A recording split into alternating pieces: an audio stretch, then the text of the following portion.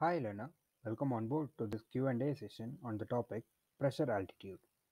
So in this topic we will be seeing about the question analysis, book reference, important concepts, formulas and topic-wise solved questions for the particular topic pressure altitude. Now getting to the question analysis portion of the session, let me switch on over to the blog existing the material. So here I am on the Edge of Aerospace blog, GATE Aerospace tab.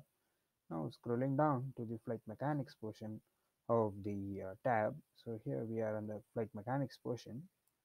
Here we have the syllabus and we are covering the pressure altitude portion. Here in the table of contents I am clicking on the question analysis. Now we are particularly focusing on this particular topic pressure altitude. So we are midway the portion basics. Here we can see there was one question, that is one mark, which was asked in the year 2016 from this particular topic pressure altitude. And this further provides a void that further questions may be asked from this particular topic. Now getting to the important concepts, book reference and further portions. Here we can see that the book reference, you can gain a practical experience of what this particular topic has to offer from the book Pilot's Handbook of Aeronautical Knowledge to the 2016 edition, Chapter 4, Principles of Flight. So this book is basically available for free from FAA's website, it is Federal Aviation Administration's website. And for gaining an academic knowledge about this particular topic, you can read through Introduction to Flight by J.D. Anderson, the 7th edition of it. And the section which deals about this is 3.5, that is titled Pressure, Temperature and Density Altitudes. Now, dropping into the important concepts, you need to know the relation that higher the pressure, that means the altitude is low. So, if the pressure is high, we need to know that the altitude, which I simplify by H, is low. And as the pressure is low, the altitude must be high. So basically what we need to know is that the lower the pressure, the higher the altitude. That is, as we increase in altitude or get above, the pressure keeps on decreasing. So if this is the altitude and if this is the pressure, we need to know the relation that pressure decreases with increasing altitude. Now here is a practical formula from the book Pilot's Handbook. That is, this formula is basically used by pilots. So for measuring the pressure altitude, here is a simple expression. We basically minus or take the difference of standard pressure and your current pressure settings, which is the pressure setting of that particular aircraft, times 1000 plus field elevation. So this is a pretty empirical relation, and we did derive the actual derivations.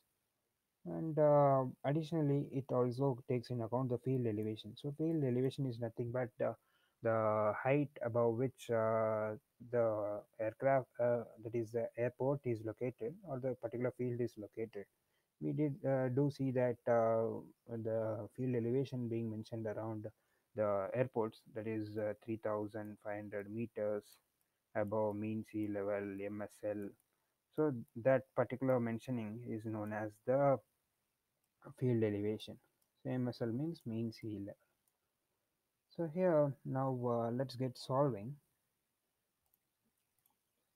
So here is a question.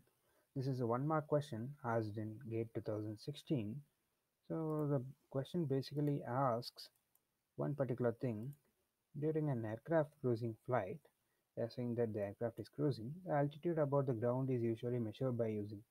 So they are basically asking the technique by which we measure the altitude above ground. So we have four different options. Let's see each of them. How do they actually contribute to this? So dynamic pressure.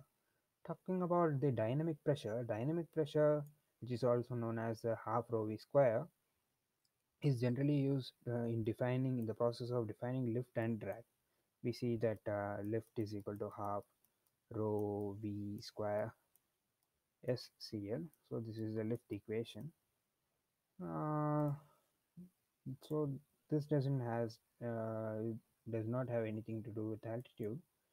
Now we can strike out this option A. And talking about option B, static pressure. Yes, static pressure is indeed used to measure the altitude above ground. That is, static pressure is generally measured by the static pole. So this is the physical significance, or this is how the system looks, the static port on an aircraft fuselage.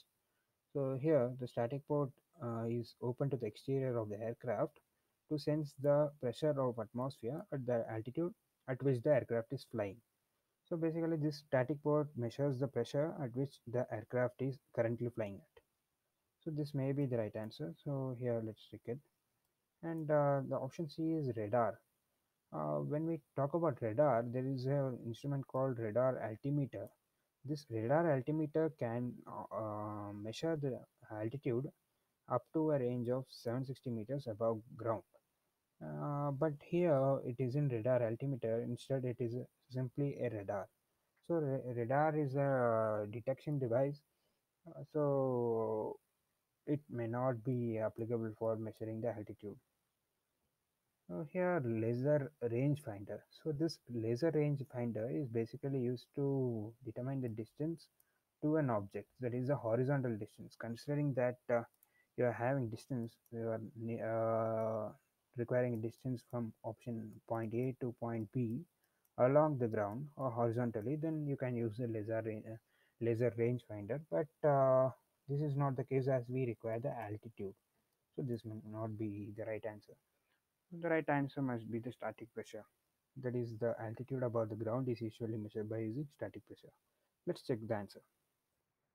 Here we see option B, static pressure, is the right answer. So that's it for this session. Thank you. Let's crack GATE Aerospace.